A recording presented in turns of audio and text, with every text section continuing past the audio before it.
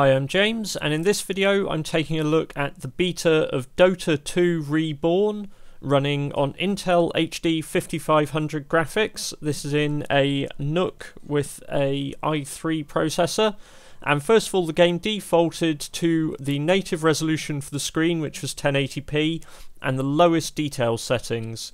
So I gave the game a go, and it ran, as you'd hope, quite nicely at these settings, generally around the 60 frames per second mark, which, you know, is good, but things look quite basic. So I decided to go back out, and while keeping it at the 1080p settings, pull the graphical detail up a little bit.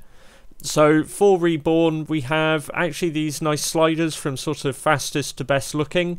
So I just took it up one notch. I didn't go into the advanced settings and start tweaking things manually.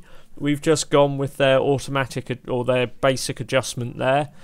And you can see now the game looks a little bit nicer. Characters and so forth are a lot less blocky, as I think there was sort of some lower res rendering and then upscaling before.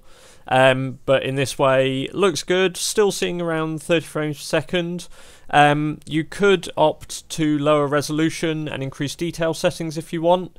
One thing I would say, because the game defaults to the native resolution of the screen, if you have something like a Dell XPS 13 where you've got a 3200 by 1800 panel, or if you've got a laptop with a 4K screen or similar high-res panel, you may want to manually adjust that resolution down, otherwise the game may well struggle high resolutions on this integrated graphics solution.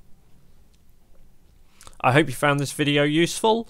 Be sure to check out the rest of the videos on our channel for more HD 5500 graphics videos of games running, and also for other Dota 2 content with different graphics solutions as well.